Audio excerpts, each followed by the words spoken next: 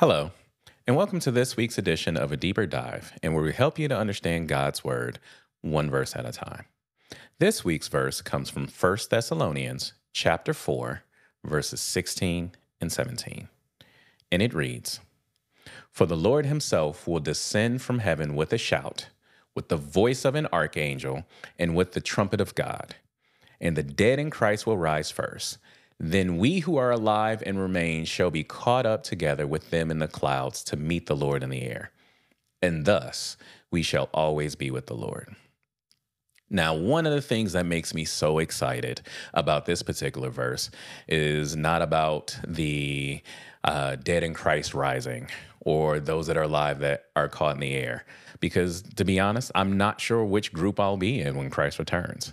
But the part that gets me so excited is the last part. And thus we shall always be with the Lord.